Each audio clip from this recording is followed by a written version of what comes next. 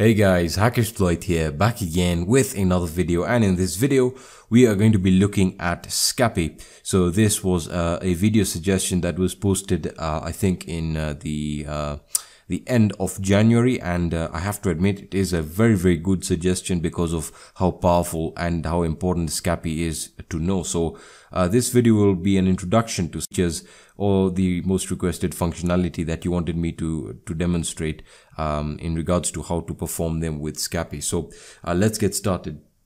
So if you do not know what Scapy is essentially one of the best packet manipulation tools around. So it allows you to create any packets that you want. You can create them, manipulate them, and you'll see what I mean right now. You might be wondering, like, what what advantage does this give us, or why do we need to do this? Well, I'll get to that in a second. Now, one of the prerequisites for understanding what I'm going to be doing here is obviously understanding the OSI layer.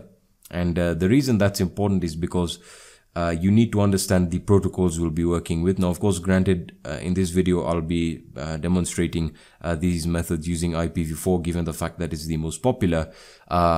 I would guess that you understand the OSI layer. If you don't worry.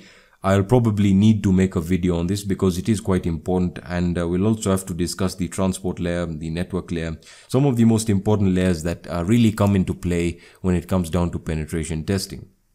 Okay, that being said, I'm pretty sure you know about the transport layer, which essentially revolves around TCP and UDP. You then have the network layer, which is your protocols, so your internet protocols, the routing of traffic on network, so IPv4, IPv6, and then you can the thing is with Scapy is you can select any of these layers and play around with the packet creation and manipulation. Now, before we get started, the requests were made in regards to how to create a packet that sends a message across the network. That was the first request, which was quite important. So I'm going to be starting off with that first. Okay, and then the other one was how to sniff traffic on a network, which is quite easy. And I don't know why you would use Scapy, given the fact that it's quite powerful. Regardless, you can use other traffic analyzing or capturing tools like Wireshark. In regards to Wireshark, we are going to be using it to show or to prove that I did create a packet and I did send it to its target. So and then finally, how to perform a simple DOS or DDoS, as people would call it. The truth is, you really can't perform a DOS on the network, and I'll get to this in a second when we get to that. So let's get started with the basics. So you might be asking why Scapy is important and why I would need to learn it. Well, first of all, Scapy is a huge tool that has a lot of functionality, and I'm going to be covering what you guys have requested me to cover, which, to be honest, is quite important. So essentially, Scapy is used for testing different aspects of a network. So for example, when you talk about creating packets or creating custom packets, I can modify a packet to test certain vulnerabilities, for example, on a firewall. So let's say I wanted to test the security of a firewall, and I wanted to, for example, my firewall is obviously filtering traffic. So, and there is a filter, that is stopping or protecting, essentially stopping is the correct word, stopping certain IP addresses from connecting to a service, and the firewall is protecting. So you can create these packets that change the source address, somewhat, and obviously the destination is going to be the service, but you change the source address or the source IP, and manipulate it so that it can pass through the firewall, with whatever data or information that you wanted to send. Essentially, just performing a test on firewalls. Now, of course, you can perform these tests on web servers, and this is usually the way vulnerabilities are found on web servers, by sending different types of data that the web server is not expecting. Okay, and you'll get to see what I mean in a second. Now, of course, I'm not going to be covering this in depth because it is a very advanced tool, and it probably should have its own series. My virtual machine was turning off there. That being said, let's get started. So Scapy is pre-installed in Kali Linux and in ParrotOS. And it is based on Python, which is great, which makes it extremely versatile. And to be quite honest, we will be looking at it quite a lot on the channel now, given the fact that we're moving up the ladder in terms of penetration testing. But that being said, we're going to be focusing on IPv4. And just to put that into perspective, Scapy does support IPv6, but again, that's not what we're going to be looking at right now. So without further ado, let's get started. I know I've explained a lot, but it was quite important for me to explain the origins and how and why it works. All right, so let me just expand my terminal here. Let's increase that font size so everyone can see what's going on. All right, so to start it off, just type in Scapy. And you want to give that a few seconds. And of course, it's going to give you this error telling you that no route was found for the IPv6 destination. Don't worry about that. That's default. As I said, it does support IPv6, but we're not going to be using that. All right. So what do we do first? So the first thing that you guys requested was how to send a message across the internet, across a network. Of course, how to create a packet from a varied source IP. To a destination IP of any. So that's very simple. We are going to be using the ICMP protocol, which is the Internet Control Message Protocol. And the reason we're going to do this is because it essentially uses the Internet Protocol to deliver data to a target. So it does this by encapsulating the data in the packet. So it sort of just sends a packet with the data that you want to send. In this case, we are sending like a simple message. Okay, so we use the send command. Now, of course, you can explore the functionality, the additional functionality of Scapy with the ISC tool, and use the brackets to specify the option there. And once I hit enter, for some reason that isn't working. I don't know why. I'll get to that in a second. I think I know what the issue is there. All right, so what I was saying is that when it comes down to sending or the syntax, just follow along, because the syntax is quite intuitive in the sense that you should be able to understand what I'm doing. It's kind of like a pseudo syntax in which you get what's going on. So as I was saying, in terms of sending a message, we say send, and then in brackets we specify the protocol, which is the Internet Protocol. And then we open another bracket, and this is where we specify our source IP address. Okay, so our source IP address is going to be anything. So you open up your quotation marks and the source. So let's say we wanted to spoof an IP address, not ours. We can say any IP on our network sent this packet. So we can say, let's see, on my network 192.168.1.103. I don't know if there's an actual device on my network with that IP, so we'll just see what happens. So that's the source IP. We then need to select our destination IP. This will be the destination of the packet. And of course, given the fact that we're not selecting our machine IP as the source IP, that means we're essentially spoofing packets that whose source IP is one of a different computer or device connected to the network. So you can see how this becomes useful, especially on a local network when you're trying to hide identities or just test services in regards to how they would respond to probably if you're testing like blacklisted IPs and just experimentation really in regards to networks. So then we select our destination port, and that is done by selecting DST and we open up our quotation marks and specify our destination port. Our destination port can be any, but since I want to explain this concept, I'm going to select my access point, so 192.168.1.1, and we'll analyze this in Wireshark. So in fact, let me just start up Wireshark because we will need this. Because we need to capture the data. So I'm going to monitor on my Ethernet 0, which is what I'm using right now. I'm not using any wireless adapters. If you are, using it for your primary internet connection, you don't need to be in monitor mode at all. So let's start off Ethernet 0, and yeah, data is being captured like so. All right, so that is the destination IP. Now, once you have selected the destination IP, we now need to select the protocol that we'll be using, in this case the ICMP protocol. So we close this bracket and we say ICMP ICMP.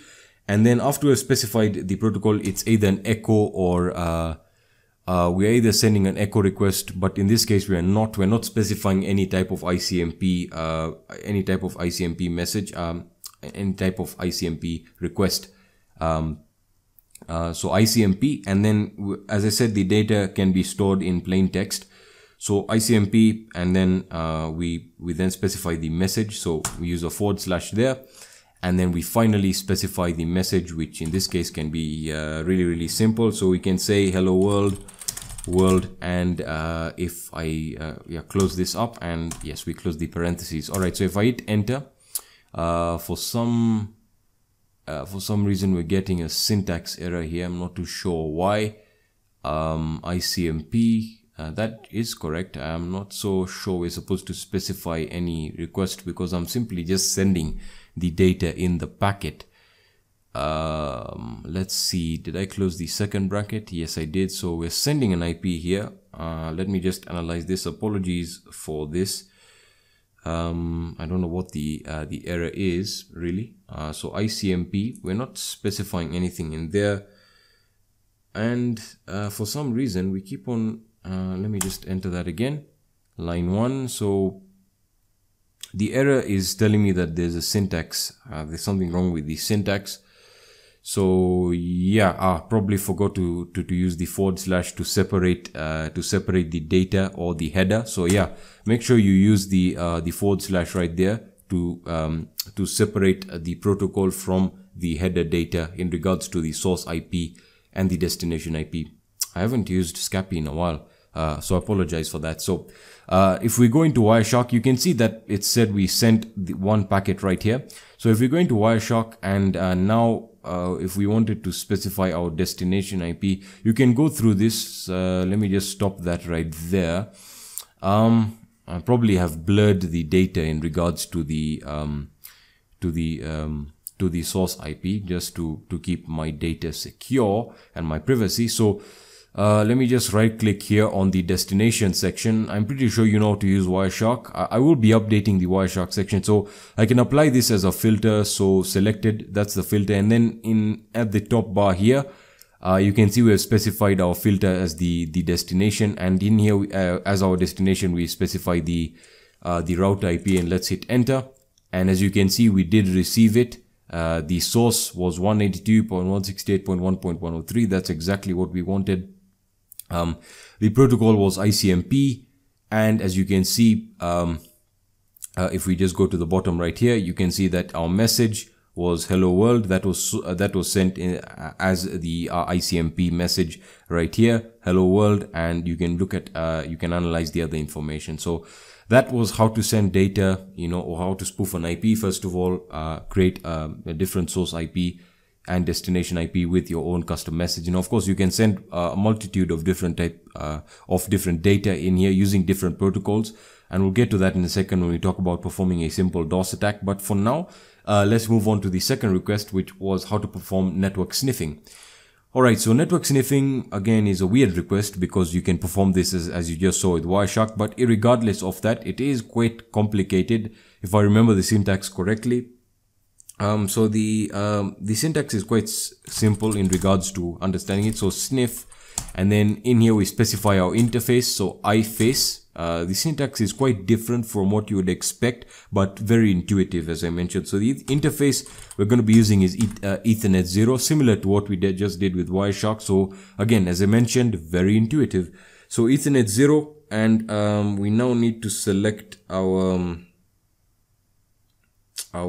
print data. In fact, print data is in form of lambda. So lambda, and then in here we need to specify what type of traffic we want to display.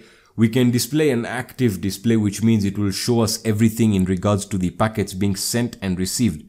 What do I mean by this is it will show us the headers, and it will show us the IP headers, the data being sent, but that was not per the request. So we want to see a summary of all traffic going in and out. So to do that, we use the output or the summary. So that is denoted by the X command. So the X command, and then in here we specify the the x.summary, if I believe it, if that was correct, because we are specifying a summary. So yes, we are printing it as lambda, and the interface is Ethernet 0, which is what we want. If you want to specify any other different interface, you can go ahead and do that. So the summary, yes, we are printing out the summary here. And let's see, because the summary, yeah, okay, so let's see what this prints out. All right, so definitely that's not what we're looking for, because this is printing out. Oh yeah, so this is correct. I really have to apologize, guys. I really need to polish up on my skills on Scapy, but I haven't gone through this in a while. So you can see that this is displaying data very comprehensively, but something that's not very readable. So again, for those of you asking how to perform sniffing with Scapy, there you are. So I'm just going to close. I'm just going to close this, and there we are. So let me just clear the terminal. And finally, how to perform a DOS attack. Now, of course, this is quite simple in the sense that the understanding is very easy, as I'm sure you have guessed it. So we are going to be using the send command again. So the send command, and in here we specify the protocol IP. And again, now we select our source. All right. So our source is going to be, again, you can spoof it to any IP. Again, you can disguise this to look like it's coming from another device when in fact you're the one doing it. So we can say, let's use this, the example we use 192.168.1.103. All right. And we close, sorry, not close it. We need to specify our destination port. So our destination port is going to be destination IP, pardon me. We are going to look at ports right now. So destination IP, let's say we are targeting, yeah, we can perform a simple DOS on my router 68. So we'll perform it on the default HTTP port, which is port 80. So 192.168.1.1. And then after this, we specify the protocol, in this case, simple TCP, because it's the most reliable, and that's what's going to give us the best potency. So there we are, we specify our protocol TCP, and then we need to specify our source port. So our source port is going to be port 80. So this might slow us down because we're sending a huge number of packets, or in the case of the router, requests. Or if you are targeting a web server, the same principle applies. So then you specify the destination port, which is, you can specify whatever you want. And then after this, we need to specify the amount of packets we're going to send. And that is done using the packets, I believe. Yeah, packets. Packets, and the packets are going to be equal to, let's say, 10,000. We want to send 10,000 packets. I'm going to hit enter. And it looks like it started it. I'm not too sure what the issue is. For some reason it's paused here. Let me just close that. So let me just type that back again, because that seemed to bring us an error. Sorry about that. I'm not too sure about the syntax. As I mentioned, I think the syntax has changed quite a bit. So the source is going to be 192.168.1.103, and then the destination is going to be the same. I mean 192.168.1.1, and after this we close that up, TCP, and then in here we have the source port. Sorry about that. The source port, and that is going to be port 80, and our destination port is going to be port 80 as well, and we close that up. Is this going to be packets or the count? Let's test that, the count, because I believe it was the same. So let's test 10,000, and the same thing brings it up right here. What I'm going to do, I don't really know what the issue is. What if we can try and reduce the amount of packets being sent? I'm not too sure whether that will change anything. So let's try 1,000 packets, and let's hit enter. The same thing applies here, which I'm not too sure why it's happening. Probably to do with the port. So we can change the port, Control Shift V. So let's see. We can change the port to maybe something like 444, and we're targeting the other one, so 444, and we hit enter. and whoops, yeah, for some reason we keep on getting this 444, sorry, and we hit enter, and yeah, so I'm not too sure what's happening here. I'll have to go through the documentation.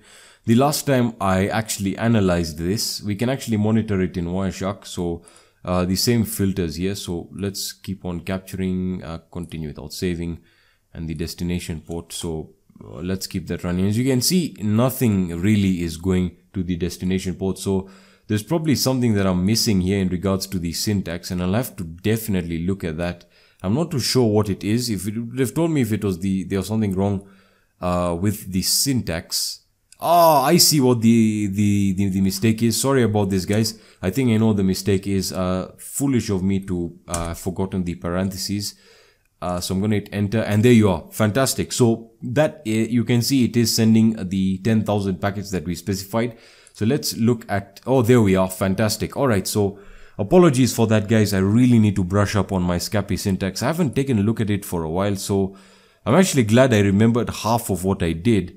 The mistakes are really just simple. So there you are. It's going to attack that port. If you just monitor, yes, it is the port 80. We didn't change it to the 444 port. So it's going to continue sending until they're all complete, and this will probably slow down the device if it is a web server.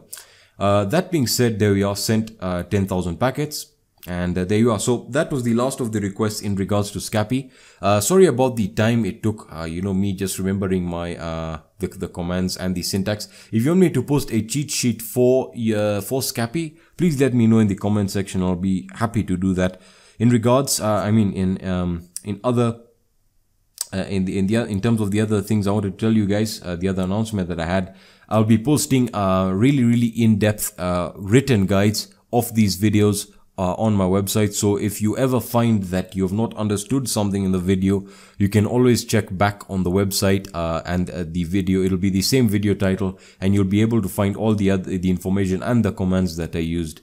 That being said, guys, I hope you found value in this video. If you did, please leave a like down below. If you have any questions or suggestions, let me know in the comment section on my social networks or on the website, and I'll be happy to leave to give you a reply or leave you some feedback.